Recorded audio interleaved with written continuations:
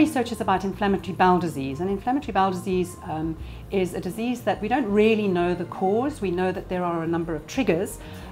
Some of those are to do with the environment, diet, other components that are in our environment that we don't really understand. Some genetic associations, but also more recently an understanding about how the microbes that live in our gut interact with the cells that lie in our gut. So these three things somehow become imbalanced and they trigger an inflammatory insult onto the cells that line the gut. So I'm interested in exploring more about the detail about what happens at the level of the barrier of the gut, those cells that line the gut. And what we can do is we can grow them in culture.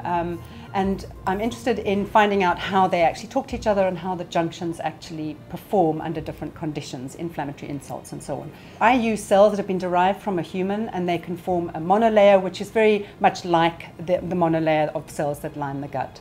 But it occurred to me that actually the way in which I was growing these cells wasn't very physiological, and the reason for that is that we grow cells in cell labs in atmospheric conditions, which isn't really how these cells were originally found. They were originally from somebody's gut, which is actually at around 3 to 5% oxygen, as opposed to the atmosphere, which is about 20% oxygen.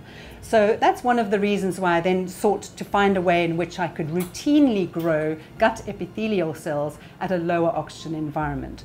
So that's why we use the H35 hypoxia workstation, but I think it's important to emphasize that it's not about hypoxia. It's about a physiologically relevant low oxygen concentration so that the environment is similar to how these cells would actually be inside somebody's human body. During GI surgery, if somebody's having surgery, a complication called gut ischemia can sometimes occur, which basically means that the supply of oxygenated blood has been reduced to the gut. And this isn't very good, obviously, for some surgical outcomes, but also a way in which to investigate that in this particular scenario is to be able to change the levels of oxygen down to very, very low, almost 0%. So that you can then measure that using the equipment that I use to measure permeability. So that's a really useful thing about the workstation.